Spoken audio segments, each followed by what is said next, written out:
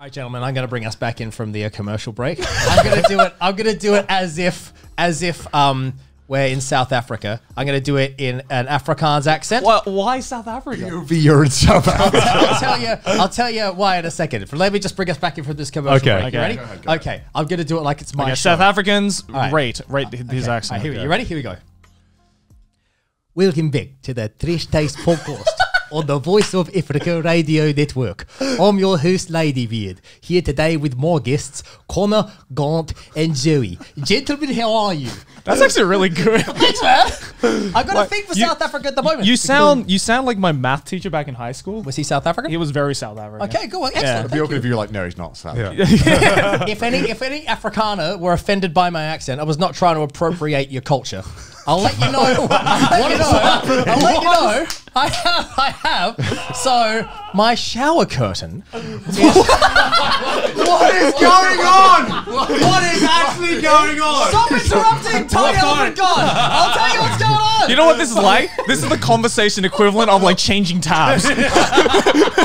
we have been like completely drunk for episodes, so we're easier to follow than this. What is going on? Ladybeard's shower curtain. Okay, talk about your shower curtain. Is a very badly produced map of the world. Okay. So when I was buying shower curtains from whichever shower curtain dispensary I was buying from, right? Probably wasn't Amazon because I'm too old. So I bought the cheapest one, and it was this very poorly produced map of the world. Okay. Right? And it's like the borders are in the wrong places, the colors of the countries bleed over the borders, things are spelt wrong, and one of the things it does is on a country, it does not highlight the biggest city or the capital city. It highlights some other city. Just some random city. The other cities are left out. Right. So, for instance, in Australia, I think in Australia they managed to get Canberra. So that was right. Well, at least they got the capital. Yeah. In Japan, it's Sendai. And no other city. Right. And then so then, all right. So how does that lead to your Afrikaans accent?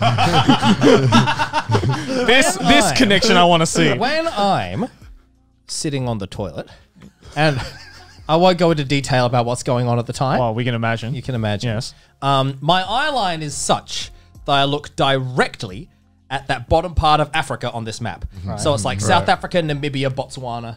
Right. And on the South Africa, because it's a dodgy map, there's no Cape Town, there's no Johannesburg, but there is Bloemfontein. Okay. Which is just some random town. Bloemfontein. Firstly, it's fun to say. Say it with me, you try. What is it? Bloemfontein. Bloemfontein? That was excellent. You say that in a Welsh accent? You know what that sounds like? That sounds like something the Swedish chef would say on the Muppets. Bloemfontein. This is a real place. Yeah. It's a real place. It's the capital. Four fucking privileged people laughing at African town names. It's the capital of a part of South Africa called Free State. Okay. Bloemfontein is the capital of that. Biggest city / capital of Free State.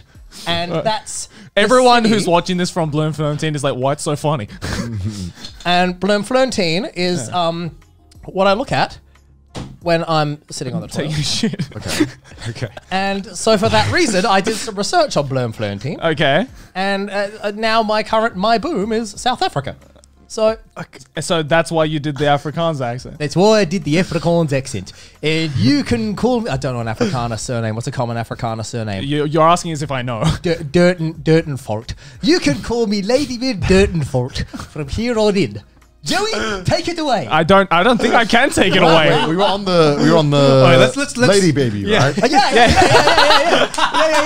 I was about to bring us back. You guys from now on can never give a shit for the amount of tangents we go on, because that was easily the biggest tangent we've ever been on. I was about to say we're quite famous for going on tangents, and I swear there's like tangents within tangents within tangents. Like when you tell a single story. That was like moving on to a different shape. No tangent has ever started as beautifully as my shower curtain. The greatest start to a tangent. The greatest start to a tangent.